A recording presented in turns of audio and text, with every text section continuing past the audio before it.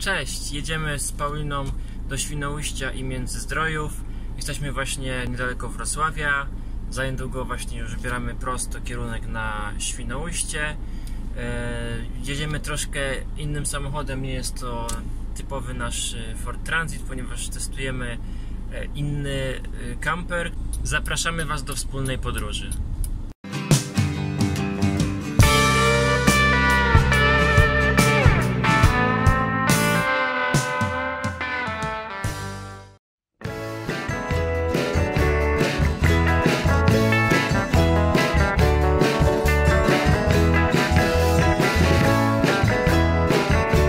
Na drugą stronę Świnoujścia, dokładniej na wyspę Uznam, można przeprawić się promem, pływającym po rzece Świny. Prom kursuje przez całą dobę, mniej więcej co 20 minut.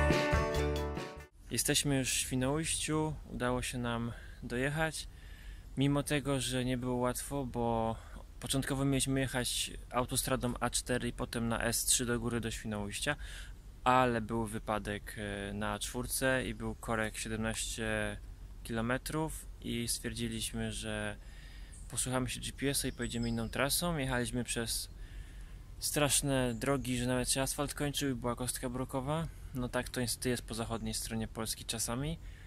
No a teraz wybieramy się w końcu na plażę, zamoczyć sobie nogi w morzu i tam na plaży są taki młyn, który zaraz zobaczycie.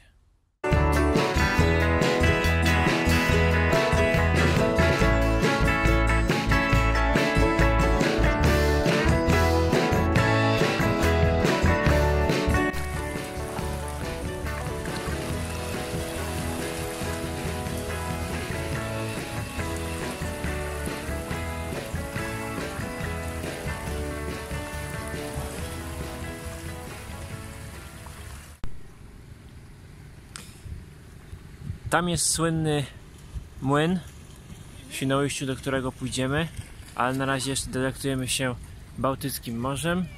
Jest wyjątkowo ciepłe, jak na Bałtyk, bo już sobie całkiem długo stoimy w tej wodzie i nie chcą nam odmarznąć nogi. I jest też odpływ i zobaczcie, jak daleko jesteśmy od plaży. A ja cały czas mam nogi tak prawie że po kolana. Można tak iść aż do Szwecji. Odwiedziły nas również meduzy. Jest to hełbia modra? Czy coś takiego? Hełbie. Nie są groźne dla człowieka, z tego co wyczytałem, i nie parzą. Ale i tak wyglądają tak żelkowato.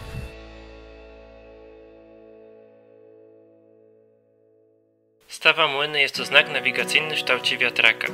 Znajduje się on na końcu falochronu przy ujściu rzeki Świny. Jest to tak charakterystyczny znak dla Świnoujścia, jak wieża Eiffla dla Paryża. No niestety trafiliśmy na remont tego symbolu miasta i nie mogliśmy podejść bliżej. W Świnoujściu można spotkać wiele bunkrów i fortyfikacji. Ze względu na istnienie twierdzy Świnoujście, czyli pruskiego zespołu fortyfikacji broniącego portu.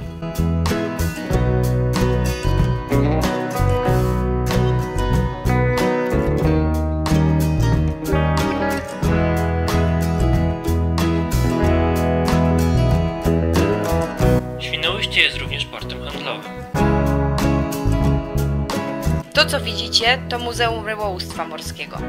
Znajduje się ono w budynku byłego ratusza miejskiego. Jest to zarazem najstarszy budynek w mieście. Na wejściu wita nas duże akwarium z kilkoma rybkami i krewetkami.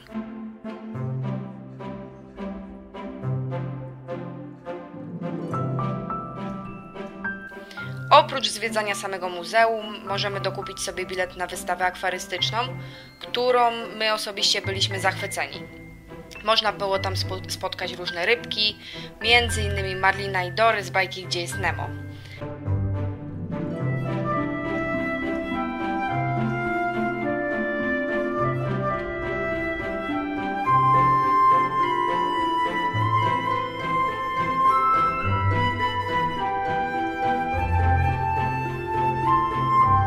W muzeum możemy poznać historię Świnoujścia, a także zobaczyć faunę mórz i oceanów, przyrządy nawigacyjne oraz dawne narzędzia połowowe. W muzeum możemy także pooglądać marynarskie stroje i modele statków.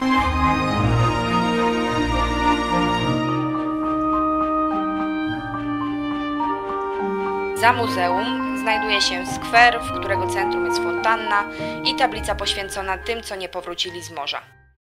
Park zdrojowy jest to zabytkowy park, który ma powierzchnię 58 hektarów.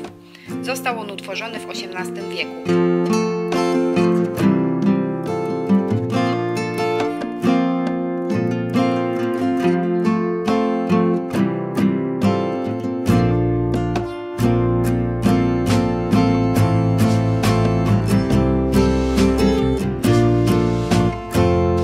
Promenada w Świnoujściu jest to jedna z najpopularniejszych tras do spacerowania w tym mieście.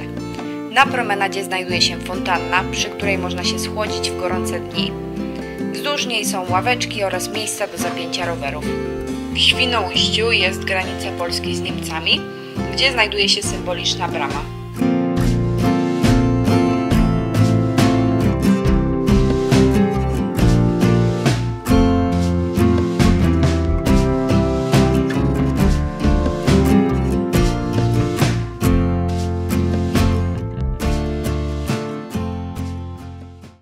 Fort Anioła jest to Muzeum Architektury Militarnej.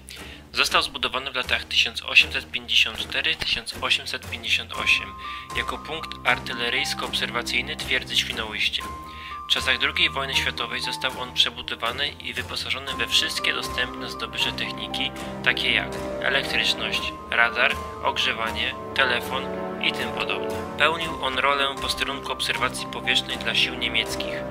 Po wojnie został przyjęty przez Rosjan. Można się tu zetknąć z epoką pruską, niemiecką i radziecką.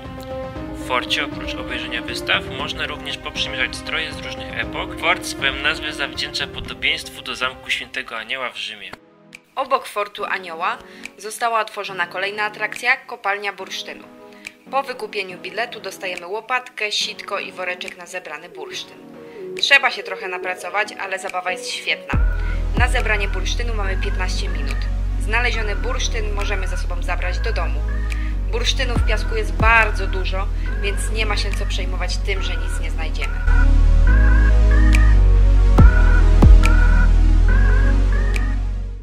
Kolejnym z odwiedzonych przez nas fortów był Fort Zachodni. Zbudowano go w latach 1856-1861 jako niewielką redutę artyleryjską, a w latach 1878-1887 rozbudowano do rozmiarów ciężkiej, ufortyfikowanej baterii nadbrzeżnej otoczonej fosą. W czasach I wojny światowej stacjonowała tam bateria 4 ciężkich dział nadbrzeżnych kalibru 210 mm. W czasie II wojny światowej stacjonowała tam bateria Henningsen. W forcie można siąść na działach przeciwlotniczych i poustawiać kon nachylenia działa oraz kierunek ostrzału.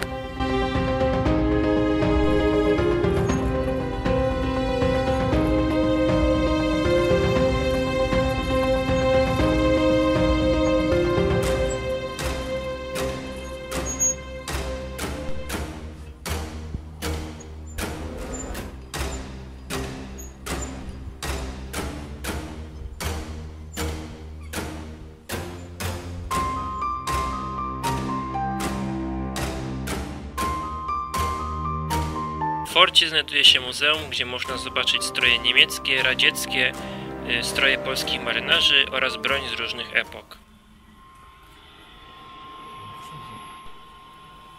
Nieładnie tak podsłuchiwać.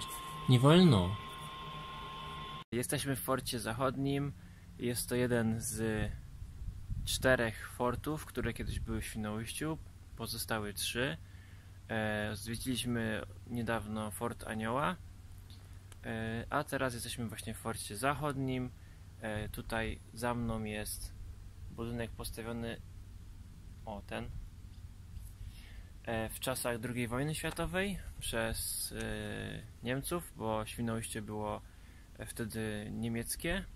No i jest tutaj też dużo artylerii przeciwlotniczej, różnych dział.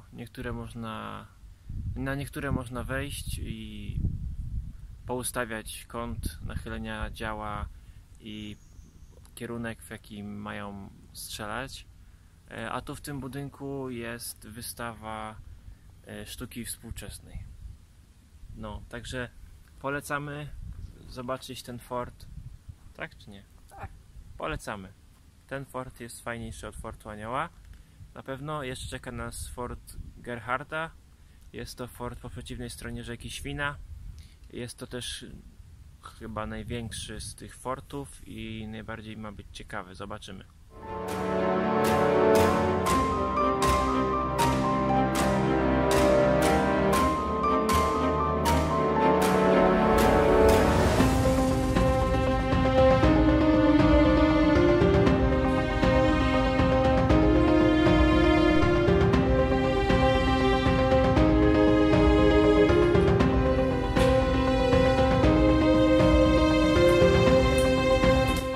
Ciekawostki dotyczące miasta.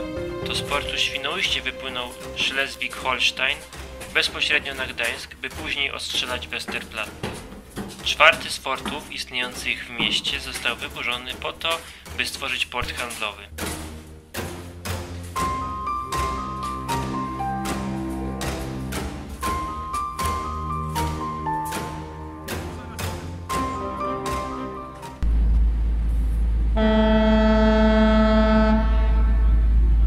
Po kilku dniach ponownie przepłynęliśmy promem na drugą stronę Świnoujścia, wyspę Woli. Latarnia morska w Świnoujściu jest to najwyższa latarnia na polskim wybrzeżu Morza Bałtyckiego i najwyższa na świecie wykonana z cegły. Mierzy ona 67,7 metra, a na jej szczyt prowadzi aż 308 schodów. Z latarni rozpościera się widok na cieśninę Świnę, wybrzeże, a z drugiej strony na port handlowy.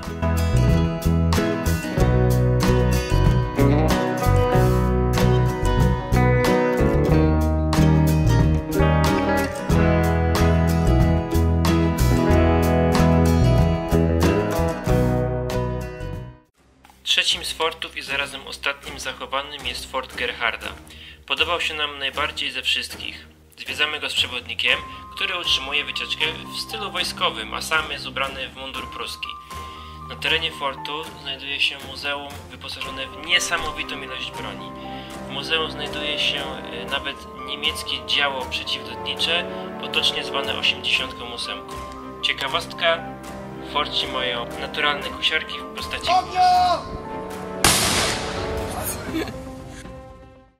Ostatnią, a zarazem najciekawszą atrakcją Świnoujścia jest podziemne miasto, czyli bateria Vineta. Obiekt również zwiedzamy z przewodnikiem ubranym w mundur żołnierza Ludowego Wojska Polskiego. Jest to sieć podziemnych korytarzy, które łączą kilka wielkich schronów. Początkowo była to bateria chroniąca bazę Kriegsmarine. Później została ona przejęta przez Rosjan, którzy przekazali ją z kolei Ludowemu Wojsku Polskiemu, które wybudowało sieć podziemnych korytarzy. Z ciekawostek w podziemnym mieście zachowały się oryginalne niemieckie toalety. Było to miejsce, skąd polscy generałowie mieli dowodzić w wypadku III wojny światowej. W ziemi zostało pociągnięte ponad 400 km kabla, dzięki czemu było to jedyne miejsce w Polsce, które w razie zerwania wszelkiej łączności miało nadal kontakt z Warszawą. Bateria Vineta była jedną z pilnie strzeżonych tajemnic okresu zimnej wojny.